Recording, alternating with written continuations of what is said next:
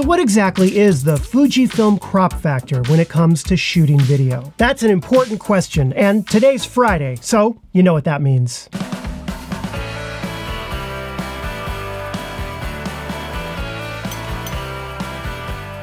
Hi everyone and welcome to Pal to Tech. Today we're talking about the crop factor on Fujifilm X series of cameras. Now everything we're discussing today is not to be confused with the full frame versus APS-C sensor crop factor. That's a whole other issue and nothing to do with what I'm talking about in today's video. Now when talking about your camera cropping in video, that can be quite confusing because a lot of people believe that lens focal length plays a part in this.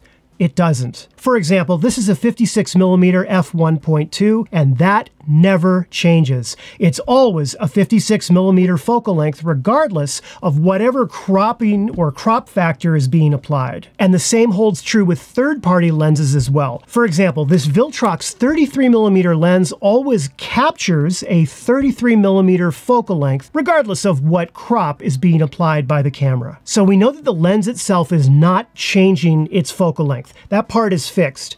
Rather, the camera itself is slightly zooming into the scene. For example, here's a 23mm shot with no crop factor. You get the full 23mm frame as it was sent to the sensor. But here's the same 23mm lens shot with a crop factor of 1.1 times. It's just zoomed in a bit to that 23mm focal length. Here's the same scene, but with a 1.18 crop factor. And here's a 1.29 crop factor. So clearly the crop factor can affect the framing and the overall look of your shots. So when and why does this cropping occur? Well, a few settings on your camera can set it off. The first is if you switch your video mode into 4K and shoot at 60 frames per second. If you do this, the camera is going to crop in by a factor of 1.18 times. However, you can shoot in 1080 HD at 60 frames per second and no crop factor will be applied. It's the 4K plus the 60 frames per second that causes the camera to apply the 1.18 times crop. And why does your camera apply the crop when shooting at 4K at 60 frames per second? Simple. 4K at 60 frames per second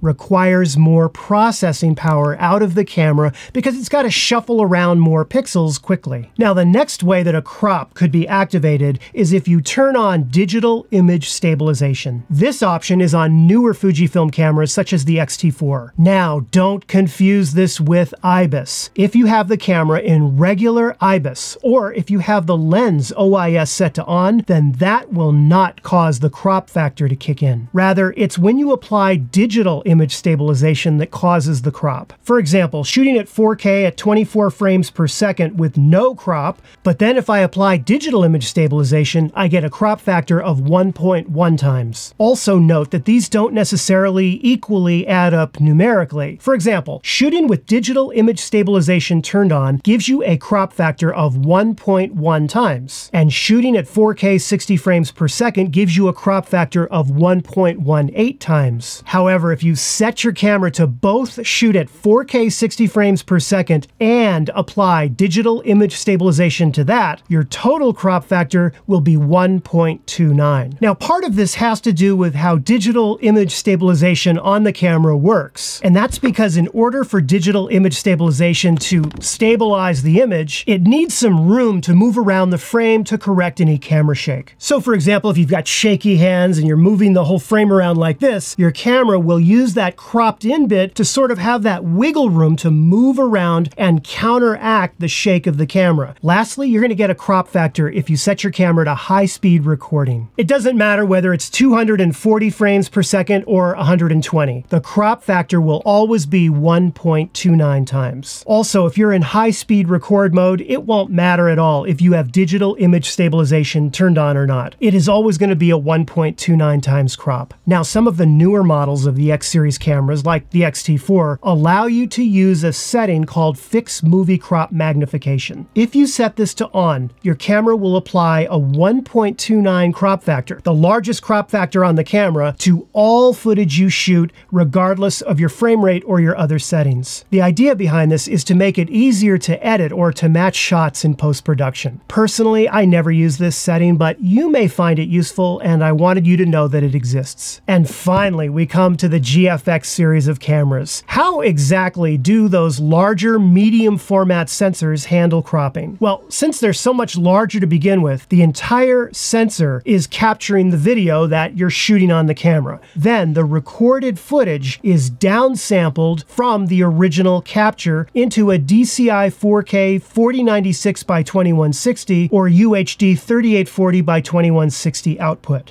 You definitely get what you pay for because this will give you better detail, better noise performance, better tones, and better colors. I love that GFX camera. That one is on my bucket list for sure. Now, before we continue, we've got some important business to take care of. Well, we've got a brand new Geariguana Hall of Fame member today. I'd like to give a big warm welcome to Ken Nielsen. Ken, thank you so much for helping to support the channel. I really appreciate it. It helps so much keep things running around here. Ken, let's get your name on the studio wall.